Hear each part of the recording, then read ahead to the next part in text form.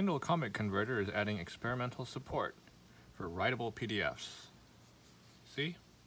This is the Kindle Scribe, and you can also write on your ReMarkable tablet if you have that.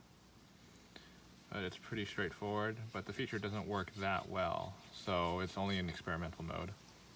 And if you want to use this, you just need to choose PDF output in KCC, and make sure you select chunk size 200 megabytes so you can send it through Send to Kindle. Alright?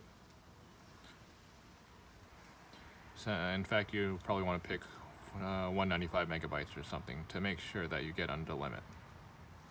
The PDF renderer on the Kindle is not as good as the normal manga renderer. You don't get stuff like covers, lock screen covers, landscape reading, two-page spread reading. But you do have some cool stuff, like you can change the contrast. That's pretty cool.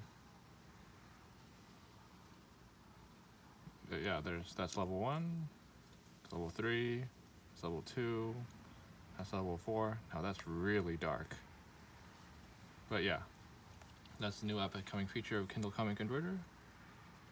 Make sure you check it out. I'll leave a link in the description to the beta that you can try out if you want, especially if you're a ReMarkable user. And yeah, if you like this sort of content, please like, comment, and subscribe. Thanks for watching.